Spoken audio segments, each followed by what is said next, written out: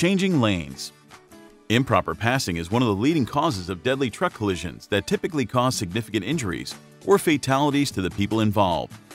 CMV drivers should follow a series of important steps to ensure lane changes are as safe as possible. These include lean and look. The lean and look method means to lean forward and look over the shoulder to ensure the vehicle in the blind spot next to the truck is accounted for. Signal lane change intentions well in advance. This means that drivers should not signal right before they are ready to change lanes. Note your blind spots. Blind spots are accounted for through the lean and look method, as well as utilizing the mirrors effectively. Properly adjust and clean mirrors before driving. Mirrors should be clean and free from weather-related elements, such as hard water stains, that cause a hazy view.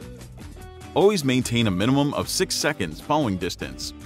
This not only prevents a fender accident with the vehicle in front of the truck, but also forces the driver to switch lanes quickly if they are not able to brake in time to avoid collision with the vehicle in front of them.